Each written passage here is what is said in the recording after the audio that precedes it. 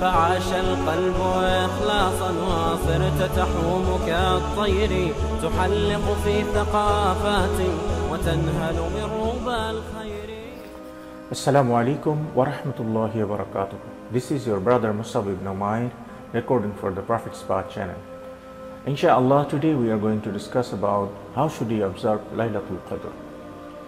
Is it by praying or by reading Quran or the Prophet's life stories, listening the lectures and lessons, and by celebrating it in the masjid?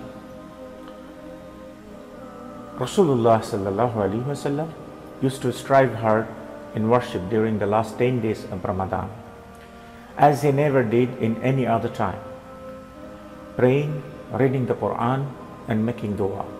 Imam Bukhari and Muslim narrated from Aisha radiallahu ta'ala anha that when the last 10 days of Ramadan came, Rasulullah sallallahu alaihi wasallam would stay up at night and would abstain from marital relations. Imam Ahmad and Muslim narrated that he used to strive hard in worship during the last 10 days of Ramadan, as he never did at any other time.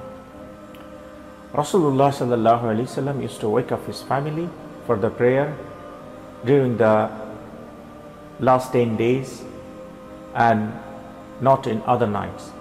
Sufyan al-Thawri rahimahullah stated, praying tahajjud in the last part of the night is beloved to me, and that a person strive in it and wakens his family and children to pray if they are able.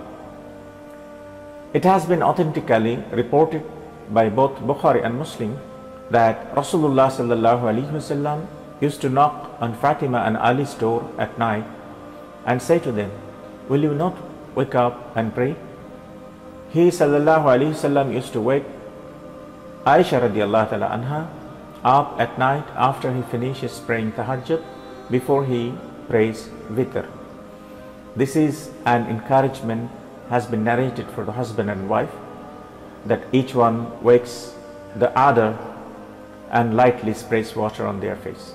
So inshallah, may Allah give us tawfiq to stay awake the remaining nights of Ramadan and grant us Laylatul Qadr.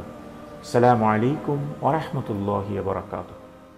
تذكر يوما كنت تعانق دمعة الفكر تناجي الله في صبر وترجو رحمة